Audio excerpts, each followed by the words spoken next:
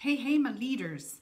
So, what I wanted to talk about today was when we want our employees to stretch for goals. And oftentimes, when we are asking our associates to be challenged and to do things outside of their comfort zone, we sometimes ask them to stretch a lot further than they're really comfortable with. And what ends up happening is their anxiety level comes up. So when anxiety level rises, a few things happen. But the most important thing that happens is our emotional state becomes out of control.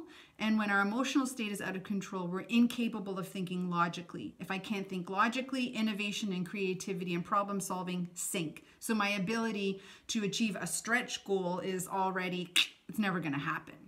So in order for us to give stretch goals and actually improve the capabilities and facilities of our employees is by doing stretch goals that just step outside of their comfort zone a little bit at a time, because what that does is it starts to increase their comfort zone, which means over a period of time and a period of stretch goals, we end up seeing that people actually grow their capabilities and their facilities a lot further.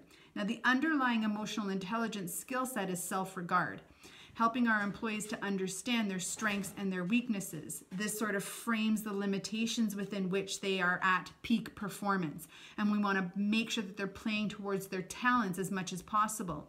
So in conversation with them, you would make a list about what are your talents and your strengths, both that you think and that I've observed. And then we can also bring in stakeholders that they work with, team members that they work with, to really amplify that list of talents. And then make sure their stretch goals play to their talents and move them just outside of that range, enough that their anxiety level comes up just a smidgen to keep them on their toes, but not so much that we are tanking really important things to stretch goals like innovation, creativity, and our ability to solve problems.